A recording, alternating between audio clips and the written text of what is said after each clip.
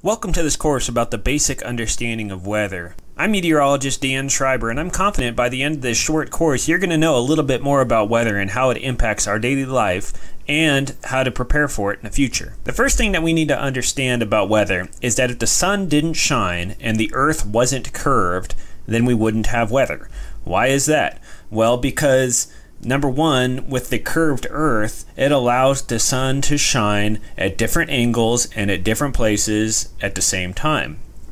It's daytime one place, it's nighttime another place. The sun may be shining directly at the equator, but more indirectly at the North Pole. And everywhere in between. The sun shines differently at different angles, which causes different types of heating. The other thing is that water and land and just about every element out there absorbs and reflects heat a little bit differently. So for instance, say you go to the beach and the ocean water is 70 degrees, but outside the air temperature is 95 degrees. You park your car at the beach, you go for a dip, and it's a little bit cool, it's refreshing, it's 70 degree water.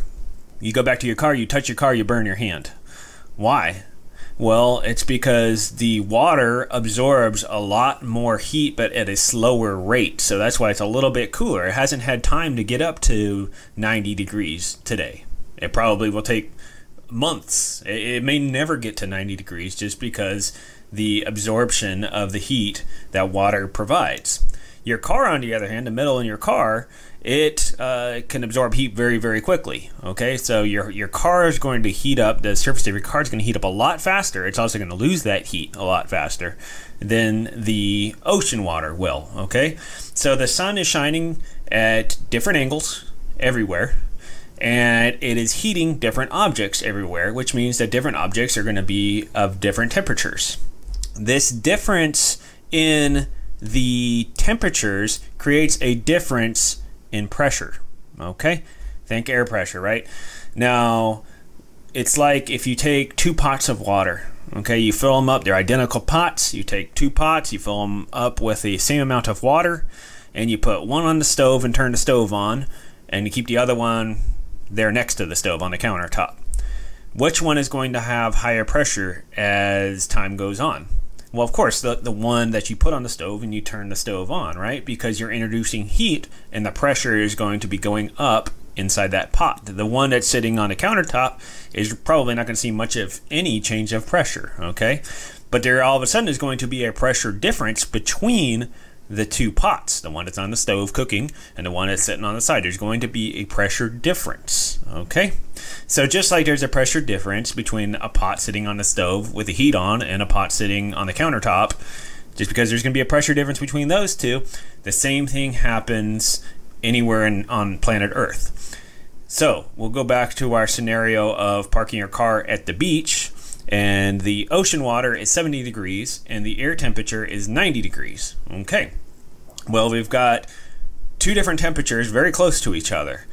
The atmosphere is going to want to equalize. How does the atmosphere equalize? It doesn't like the fact that there is two different temperatures right next to each other. If there's two different temperatures right next to each other, that means there's two different pressures right next to each other, and the atmosphere just wants everything to be equal. It's kind of like the basketball that has a hole in it, okay? If the basketball has a hole in it, which way does the air flow? Out of the hole, right? It doesn't go into the basketball. That would be useful, okay? Especially if you had a flat tire, had a hole in it, and air flowed into the flat tire. But that's not what happens. Air flows from the higher pressure, which is in the enclosed volume, to the lower pressure, okay? Same thing happens. First thing in the morning when you go to the beach, the wind is probably going to be kind of calm, light. There's not going to be too much difference because the air temperature and the water temperature are probably very similar. But in the afternoon when you go to the beach, the sun has been shining for a while, so the land is heated up, but the water's remained about the same, and all of a sudden it gets a little bit breezier. You get an onshore flow of wind because the pressure difference has increased, okay? There is all of a sudden lower pressure on the beach where it's gotten hotter, and higher pressure out over the water where it's a little bit cooler. And the atmosphere is just trying to equalize. Well, this difference in the pressures, it's called the pressure gradient force. Just like the force of gravity or the Coriolis force, it's a force of nature. We see it as wind. Okay, the pressure gradient force is viewed as wind. Okay, because the stronger the difference between the two pressures, the stronger the wind. Let's go back to your basketball scenario. If you got a hole in your basketball and it's just a little hole, it is probably going to come out of that hole rather slowly. Let's say you sit there and you squeeze that basketball though as hard as you can. The air is going to come out a little bit faster. Well, why does that happen? Well, you're exerting more pressure. You're making the pressure inside the basketball higher, and therefore it's going to come out faster to the lower pressure that's outside of the basketball. Okay, so this pressure gradient force, this difference between the two pressures, creates wind.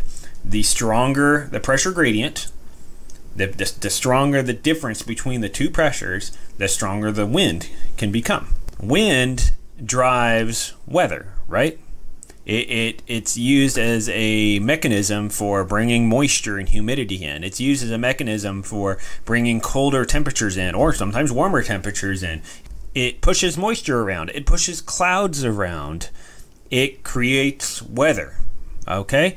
Weather is created because of the difference in pressure, which is created because the difference in temperature, which is created because the earth is round, the sun shines, and there's so many different elements out there that heat and cool differently because that happens. Now, we've all heard of high pressure and low pressure in the atmosphere. You look at a weather map and it's full of a bunch of H's and L's. H for high, L for low. What is high pressure? What is low pressure? Well, come to find out, it's all actually very relative, okay? But what's most important, what we've got to understand weather, is that if you look at a surface weather map and you see a low pressure, an L, that means over that area in the northern hemisphere, the wind is going to be flowing counterclockwise around it, okay? And in the vertical, that air is going to be lifting. All right, low pressure means lifting. The air is going to flow counterclockwise around it at the surface. The high pressure means that the air is sinking in the air and therefore is going to be flowing clockwise around it in the northern hemisphere. All right. The reason it flows clockwise and counterclockwise is because of the Coriolis effect. I won't get into that, but what you need to know is low pressure is lifting air. High pressure is sinking air. Okay? Just like when you apply high pressure to a basketball to force the air out of it, you're applying pressure, you're pushing down on it, it's sinking, and you've got high pressure. You're compressing the molecules in that volume of air. Low pressure, on the other hand, we're lifting, we're stretching it out, we're getting more volume for the amount of molecules that are in the air, and that's why we tend to see a little bit worse weather associated with low pressure than we do with high pressure. Sinking air creates a stable atmosphere. Lifting air allows moisture to lift off of the surface, form clouds, form rain, form thunderstorms, all of that.